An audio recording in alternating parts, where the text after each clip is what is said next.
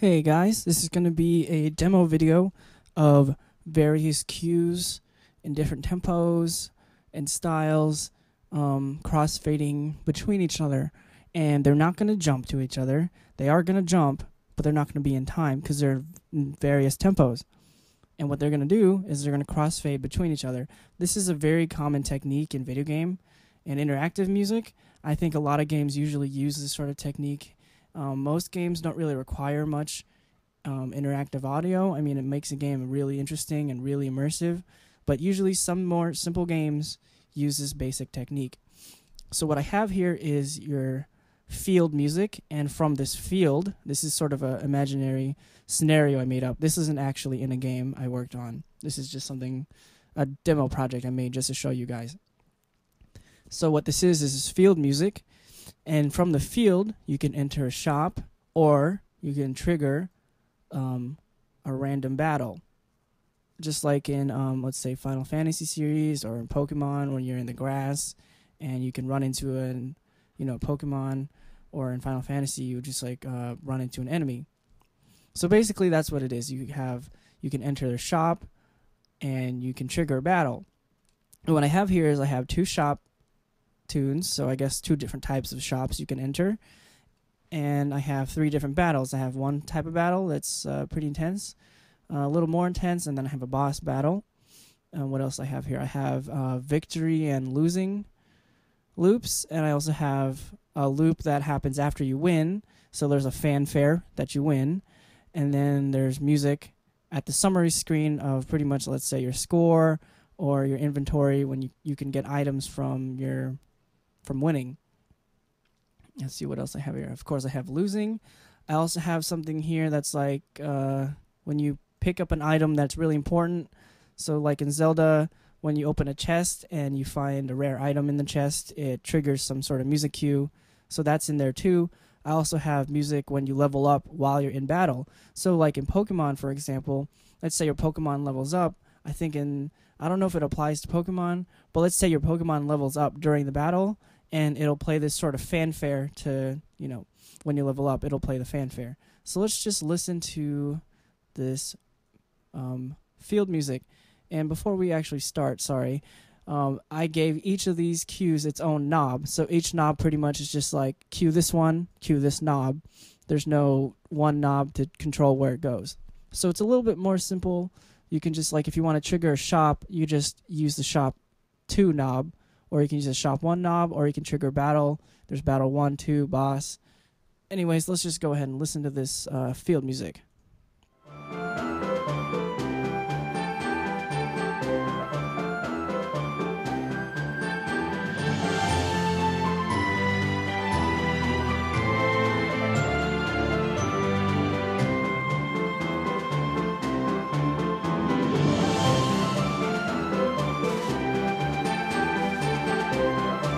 Alright, now that we've played that, let's see if we can go into a shop.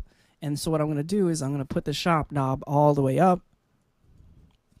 And then when we're done in the shop, we'll go back outside to the field.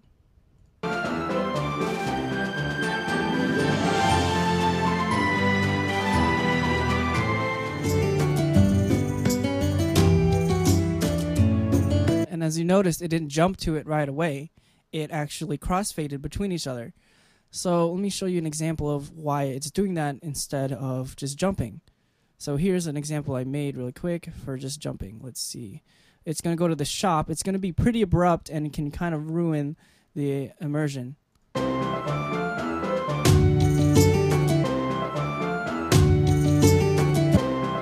It's really abrupt, and let's see what happens. I think we're in the shop music here.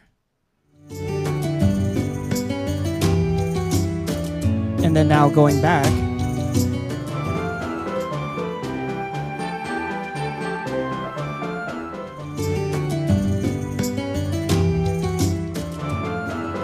alright.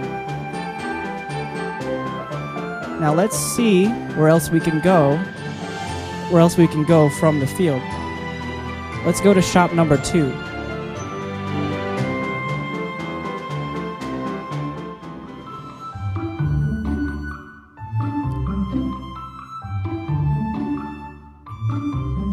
And of course, you can't trigger a battle inside the shop.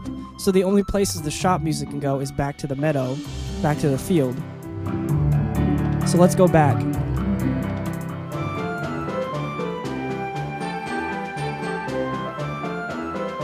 Alright, so now this is fun. Let's go trigger a battle. A random encounter.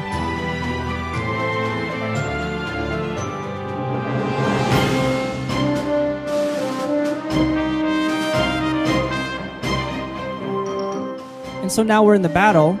The only places we can go is the victory music, the losing music, and the leveling up music. So let's see what happens when we level up within a battle.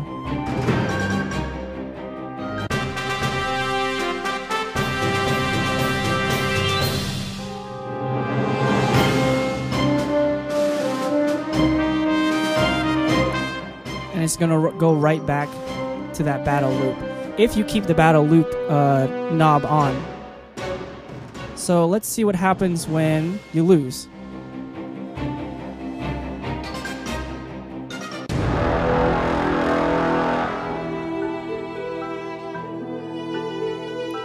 So this is like, hey, you lose, do you want to continue? This can only go back to the field music if the player chooses to. This will actually loop forever until the player decides to do something. So let's actually trigger it back to go back to the field.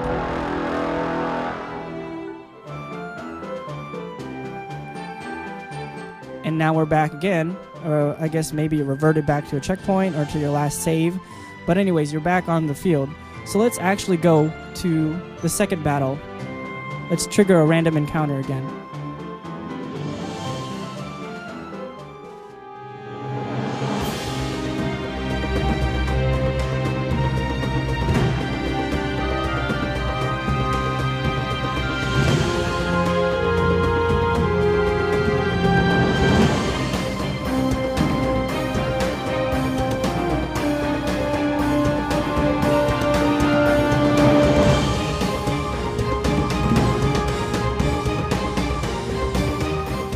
Okay, so now let's talk about what happens when you win. So let me briefly just talk about what's going to happen. So what's going to happen is you're going to defeat the enemy, and there's going to be a victory fanfare, and then you're going to be stuck on a screen that shows you all the stuff that you won.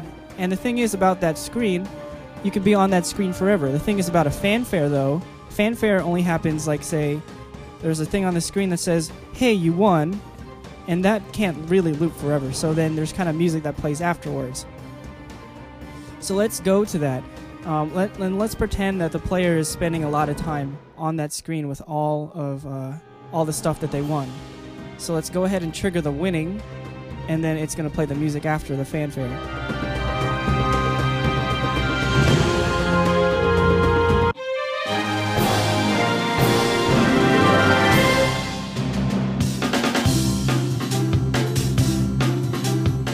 And now this music can go on and on forever until the player decides to either quit or go back.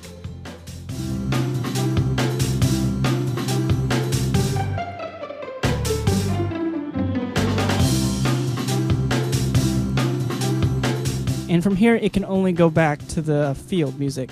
So let's actually let it loop one more time, and I can show you when I trigger going back to the field, that's as if a player decided to continue. So watch it go back after I trigger the knob.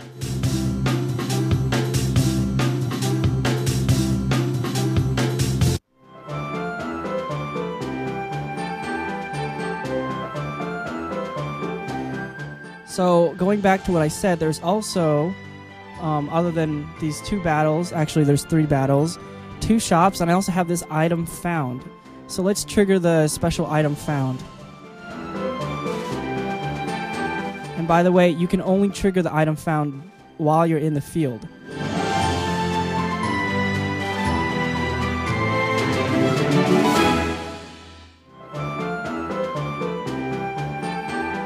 Let's do it one more time.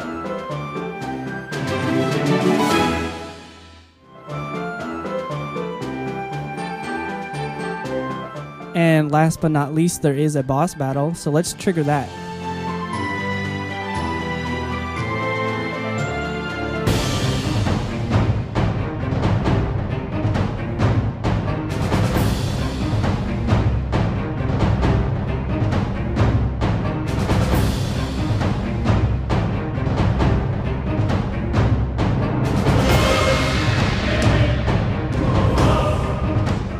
And of course you have to have epic choirs, just because.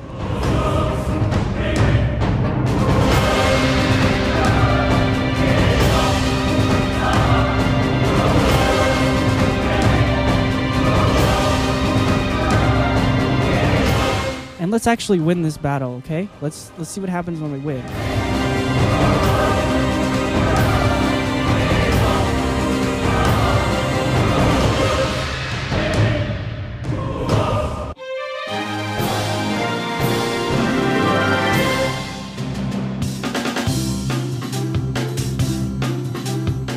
And like I said, this is going to repeat forever until the player does something.